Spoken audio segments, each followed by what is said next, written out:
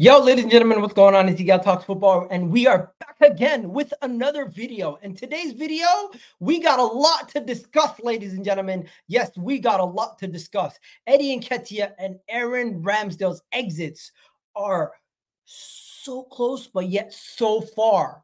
Because every time we get an option to sell the player or loan them out, they are not up to Arsenal standards. We're going to get into that. Plus, Mikel Merino, we've had a bid. Closer and closer the deal is getting, but that bid was rejected. We also have some other potential signings and targets that we're speaking about today in today's video. But before we go any further, please do hit that like button on the video. Please do hit that subscribe button on the video, and let's get straight into it, as this is going to be one of many videos that I'm going to be giving you guys updates. But today, this is a big one. Let's get into it. Bang.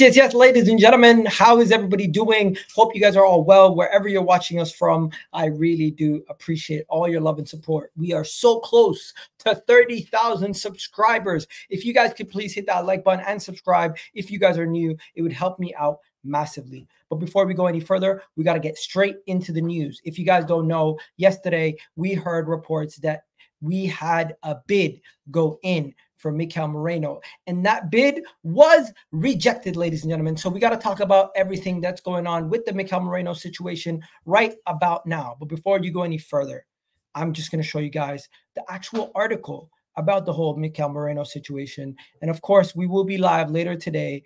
Or if you're watching this, we would have already been live and or have a live planned in for later today to preview the whole Premier League and everything around Arsenal. But David Ornstein did speak about it. Fabrizio Romano did speak about it. Let's get into it. 2 minutes into the video, and I still haven't showed you guys the transfer news. Let's get into it.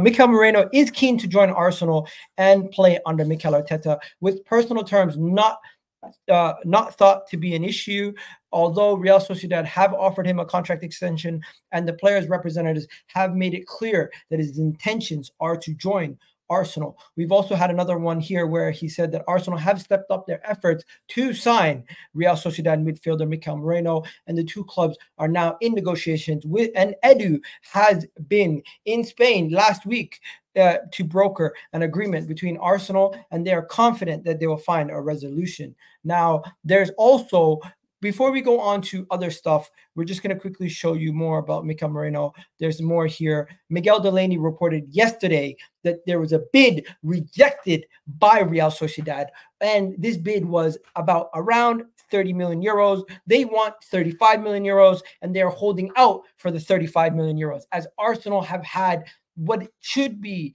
their first bid and their first offer rejected from Real Sociedad. So we're going to have to see what happens there, and I'm going to give you guys my thoughts in a second, but I'm just going to show you guys a little bit more. As Fabrizio Romano said, that the two clubs are still in verbal negotiations. That was yesterday, and yeah, just to get you guys caught up. So the rejection, we know about this. We know that Arsenal are a little bit far apart from Real Sociedad, but it's not too far. It's getting closer and closer. Reports were first that we were 10 million off. Now reports are that we're 5 million off. I think this deal will eventually get done. And that will mean that we'll no longer be looking at any other midfield targets. Now, we have heard reports that multiple clubs are still monitoring the situation, and there's still interest in Bruno Guimaraes. Now, Bruno Guimaraes is going to cost us around 100 million pounds, ladies and gentlemen, and where Mikel Merino will cost us around 35 million euros. If we do sign Mikel Merino, I don't think we will go for Bruno Guimaraes any longer. But who's the better signing? Mikel Merino for 35 million or Bruno Guimaraes for the 100 million that Newcastle are asking for? Or even if they're willing to lower that valuation, is Bruno Guimaraes the better option for Arsenal at this moment in time? That is the question that we need to know. That is the question we need answered. And you guys need to let me know in the comments what you guys think. Would you rather still spend all that money and try to get Bruno Guimaraes in? Or with Arsenal's situation with FFP, would you rather just go for the Mikel Merino deal? It does seem like Mikel Merino is our number one target. We are submitting bids, and I do think we're going to end up signing Mikel Merino. And this stuff of interest to Bruno Guimaraes, in my opinion, is just being drawn up because Man City had an injury to Oscar Bob, and they've also gotten rid of Calvin Phillips. Calvin Phillips, if you guys don't know, has joined none other. Calvin Phillips has joined none other than Ipswich. So yes, with Calvin Phillips joining Ipswich, that now opens the door for a possible transfer, for a possible transfer another way. But before we go any further, there is also another saga that we need to discuss. There is another saga that we need to discuss, ladies and gentlemen. Eddie Nketiah. Yes, Eddie Nketiah. There is an Eddie Nketiah saga, and this one is very interesting because Eddie Nketiah, ladies and gentlemen, was linked to Bournemouth as a possible Dominic Solanke replacement. Now, I have some good news and bad news. Actually, I just have bad news. Bournemouth have actually signed a deal with Porto forward Evelson, and they've paid 40 million euros. I mean, 40 million pounds they've paid.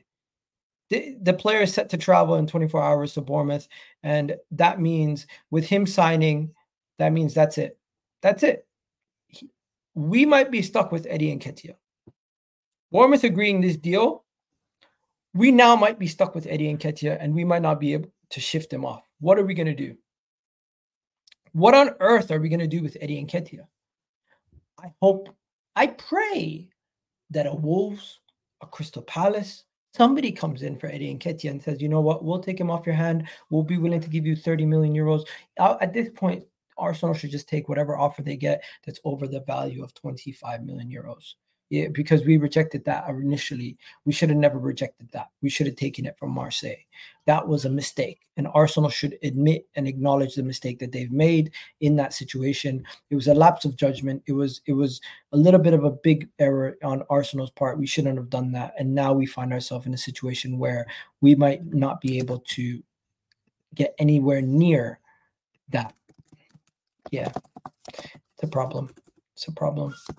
I don't know if we're going to get rid of Eddie Nketiah, but it does seem like it is an issue at this moment in time. Now, before we talk about anything else, I need you guys to let me know. If you've gotten to this point of the video, please do hit that like button, because now we're going to talk about some strikers. You guys love to talk about a striker, don't you? You guys love talking about the Viktor Gyökereses of the world, the Victor Osimhens of the world. You love talking about those guys. So we're going to get into those potential targets in a second. But there's also some other pieces that we need to discuss and some other options that we need to discuss. Now, there is some player that I've never heard of until today that Arsenal are linked to that we need to discuss. First things first, who is Maxim De Cuyper, 23-year-old fullback, Belgian fullback, who has been linked to Arsenal and Liverpool in the last 24 to 48 hours. As you can see here from the Liverpool Echo saying that Arsenal could be competition for the fullback. It doesn't make sense. We have so many fullbacks at this moment in time. Why would we be interested in another one? I don't believe this story 110% at this moment in time. Now, with that also being said, there is other stories that we need to also get into, like the one for a certain Marco Verratti from formerly from PSG, or does he still play for PSG? If I'm not mistaken, he is in the Qatari league, right? So yeah, PSG, former PSG midfielder and current Al Arabic midfielder, the Italian midfielder, the 31-year-old, has been linked to Arsenal in addition to some other clubs. Now, the report came out of Saudi Arabia, out of Qatar. Is it which league is it? He's in the Qatar league. Damn. Yeah, he's in the Qatar league. So Manchester United, Man City, Liverpool, and Arsenal have been offered a chance to sign PSG midfielder, former PSG midfielder Verratti. Now, the authenticity of this report, I don't 100% know. One thing I will tell you is the original story came from the Express. The original story came from the Express, and they originally got that story from Sheets News, never heard of these sources, but these are where the stories are coming from. This I would categorize in the same level as the story with Rabiot that we spoke about the other day. These signings are not going to happen. These links are not going to happen. We're not going to be seeing Verratti at Arsenal. We're not going to be seeing Rabiot at Arsenal, even though there is stories and links to Rabiot and Verratti. Like, let me just show you the Rabiot one. The Rabiot one saying that Arsenal have significant interest in signing Rabiot. Another one here saying Arsenal, would it be good business if Arsenal signed Rabiot on a free transfer at Arsenal? We also have links to Rafinha. We've also had links to other players. And also, while we're in it, we've also had links to Viktor Osimhen, which Arsenal have now officially pulled out of the Viktor Osimhen race. That does seem like that is not going to happen anymore. And Arsenal have completely just exited the Viktor Osimhen race. So that is the situation with Viktor Osimhen. But while we're talking about strikers, why don't we talk about Viktor Gyökeres? What's going on with Viktor Gyökeres, ladies and gentlemen? Well, if I'm not mistaken, Arsenal are still informed of what's going on with Viktor Gyökeres. Arsenal have not moved away from the Viktor Gyökeres deal, and from what I seen a couple hours ago, Arsenal have held talks with Viktor Gyökeres, as reported. You can see here, Arsenal have held talks with Viktor Gyökeres. Now, what those talks were, they're probably just negotiating personal terms, probably negotiating how much it would cost to actually get him to the club, and we may be seeing the early signs of Arsenal potentially pushing for a striker signing. Now, this would be huge.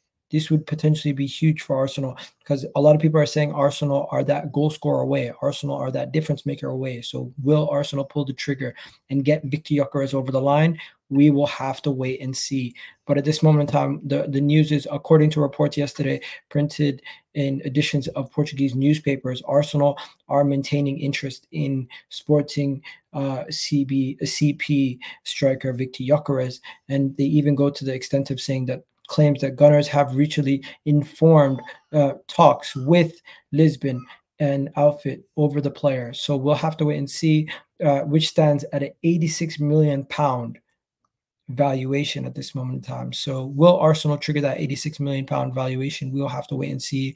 Will Arsenal get Gyökeres, and would that be a great signing? So imagine MERINO and Gyökeres with Calafiori joining us this window. Is that enough for Arsenal to win major honors this season if we can get all three of those players through the door? And finally, the last thing we need to speak about is, yes, we're struggling to get rid of Eddie Nketiah, but we're also struggling to get rid of Aaron Ramsdale. How on earth, Nottingham Forest have how on earth is anybody going to get Aaron Ramsdale when he's on 120K a week, and we're asking for a very, very expensive transfer plan? Now, Nottingham Forest are one of the clubs that are interested in him. They put him on their short list, as you can see from articles from the Nottingham Forest news pages. I could show you exactly what I'm talking about by just opening this up right here. But yeah, that is the final topic of the day. We do have situations where there's people who are interested in Aaron Ramsdale, and there's people who want Aaron Ramsdale, but we are going to struggle to let him go if we're rejecting loan bids from Ajax, and Nottingham Forest just don't have the financial clout to get him. We'll have to wait and see what happens. But at this moment in time, MERINO is not done yet. There's been a pump fake for certain other players like Verratti and Rabiot, but that's not serious. And right now, I do believe MERINO will get done, and then we'll focus our attentions on an attacker, and that could be Viktor Gyökeres. But Eze potentially is also another option, but we haven't heard much on Eze yet. So I'll leave you guys there. Hopefully you guys enjoyed this video. I'll catch you guys on the next video, and then check out my live stream later today also if you haven't already done so. I'm out, people. Have yourselves a wonderful day. I'll catch you guys on the next show. Peace. Love for the love. And make sure you like the video and leave a comment down below. What do you think is going to happen from now to the end of the transfer window?